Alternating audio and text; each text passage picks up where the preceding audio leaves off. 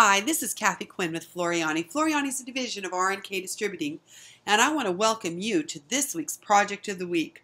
Well, I'm here in sunny Seattle, not. It's been raining and snowing, but I've had some interesting questions come up, and I realized whenever we do an update, a lot of times DJ makes decisions because he's always looking for what's the best way for you to work with designs.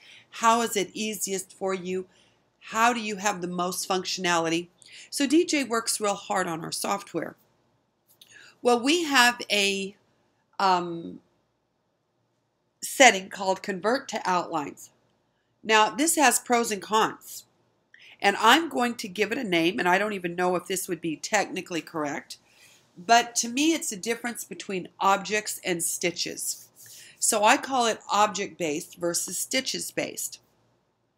And this is a very wonderful feature to have to be able to make your choice. But you have to understand what's going on so you can make the choice. And I realize a lot of you do not understand. When we work with a design that is object-based, say I want to work with an outline and I want to do something to it, then I need that outline to be an object so I can go ahead and change the outline, edit the outline, turn it from a run stitch to a motif or a steal or whatever I want to do to it. But if I want to simply resize, if I want to change the colors, if I want to rotate, if I want to remove overlap stitches, you're best working with pure stitches. So when you have remove outline deselected, the program sees each individual stitch as its only thing. It doesn't see it as a run, a satin, or a fill. It sees it as a single stitch, which makes it a lot easier and more accurate to accomplish certain things, such as resizing. But when you're working with specifics in that design and you want to work with it, you want to work with an object-based. So this is the difference. Right now, I've got open, at this point in time, I've got My Total Quilter, but it's the same no matter what program. If I come into My Total Quilter and I look at my tools and my preferences, I want you to notice I have Convert to Outlines on Open deselected. I don't want that to be automatic. I want it to open it as stitches because normally we're changing the size, we're changing colors, we're removing overlap, we're doing stuff like that, and that works much better when you convert it to stitches. So I'm going to show you what I'm talking about. I'm going to come to my library and I'm going to go into Anita Good and go to my baby dinosaurs. This is an applique. Now I'm going to pull out one of these dinosaurs and I'm going to select this dinosaur and I'm going to rotate him so he's going the right direction. Now if we notice over here, I'm going to close my properties. Now in your Total Quilter, to close your properties box, you come right here. You've got your view box, you have your program preferences, and you've got your properties. I'm going to click properties and notice it closes so I have a good view of all my sequence view. In order to bring that back, all I have to do is click on it again. Now you're going to notice that I have a placement line and a tack down line because I want to turn this, I want to use this applique. I don't want to cut that out myself. I want to pre-cut it and save it to a file for my digital cutter. Or I may be going to print it out, but we're looking at digital cutters this moment. Now notice when I drop that box down, this is stitches. If I select that and I go to my cut preview, nothing happens. There is no preview because my software doesn't understand these are all individual stitches.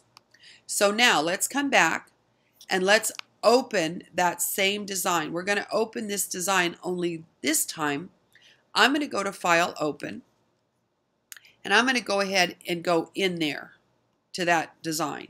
I'm going to go, instead of going through the library, I'm going to come through opening a design. And I'm going to go right here to Floriani, and I'm going to go to Designs, and I'm going to go to my Anita Good Designs, and I am going to go into my baby dinosaurs, and let's see, let's find the same dinosaur. Let's see, where is he?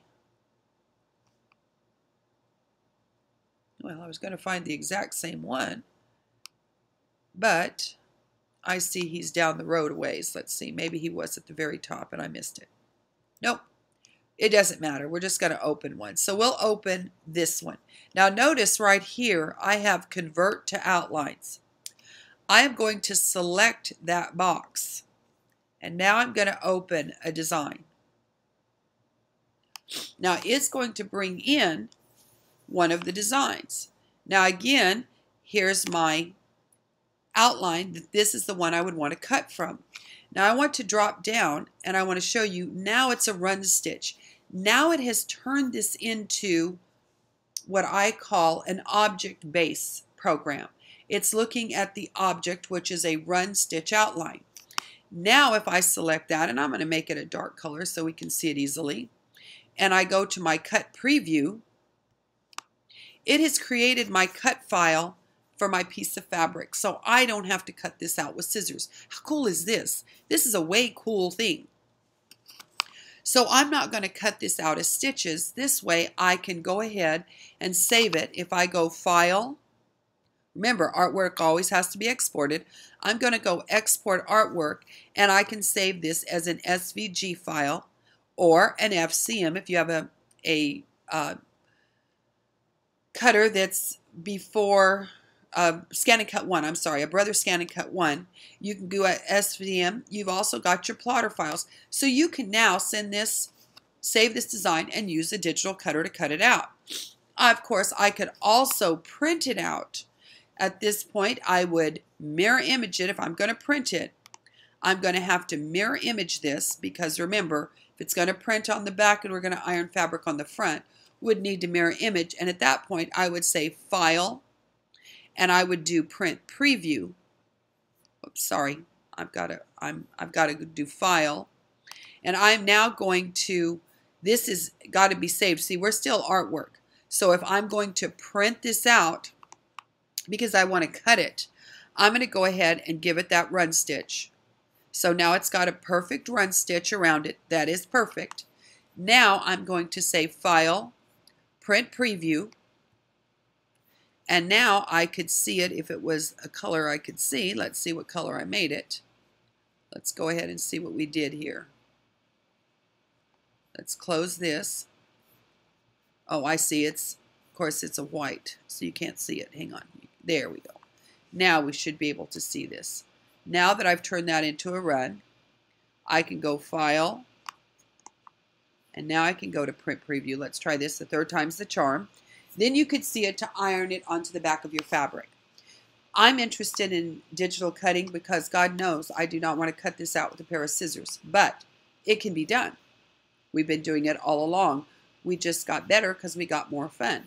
So you will see this in both of our programs. And if I go into my total control, let's look at total control here, you're going to see the same thing happens. But now total control does not have a cut preview window because the quilting program is about applique and quilting and digital cutting, as is our crafting cut. Floriani is more about embroidery. Now again, if I go into my preferences, I have the options to do that. But let's go ahead and look at my library. And let's go ahead. Actually, what I'm going to do this time is I'm going to go into my preferences and I'm going to tell it to just convert it to outlines because you already understand. I just want to show you how to do the same thing over here that we did in our total quilter. So let's go to Anita Good. Let's go to our baby dinosaurs. Let's go into our designs file and let's pull the same guy in that I started with in Anita Good with our total quilter software, and as soon as he appears, I will select him and I will rotate him. Okay, so now the same thing. I want this line that was all stitches before. This is my placement line. So what I'm going to do is I don't have that magic cut preview here. So in this, what I would do is I would right mouse click, I would copy that design, I would open a new piece of paper, I would right mouse click, and I would paste it. Now, if I want to send this directly to the cutter, I'm doing nothing, but I will go ahead and make this artwork. So I just touched my artwork icon down here. Let me do that. I did it too fast. I apologize. And let me make this a much better color so you can see it. Okay, so now I've brought it in. What I'm going to do now is I'm going to go to the bottom star. And I'm going to left mouse click, and notice that automatically turned that right into artwork. So now I have the same option. I can file, export artwork, and now it will do an SVG and FCM. I've got those options available again. Or of course I could have, go back a step here, I could have simply mirror imaged it and did file print preview and printed this onto my stick or my applique Wonder. So I hope that kind of explains when you try to change something and you go over into your sequence view and you find out that all you have are stitches. You want to make sure you convert that design to outlines so it will outline the individual places and let you adjust your satin stitch, your run stitch, your fill stitch. So while normally we probably want it to stay at not to convert outlines because that's the best look you can get for just regular stitching, changing size and everything. But if you do have to get specific, you want to change that with having your outlines. So you want to open it with converting it to outlines. So I hope I've made this clear. I hope I haven't confused it more. But the issue is stay with it opening to stitches. Then if you need to change something about that design, then go ahead and convert it to outlines to make it so you can pull apart the individual pieces.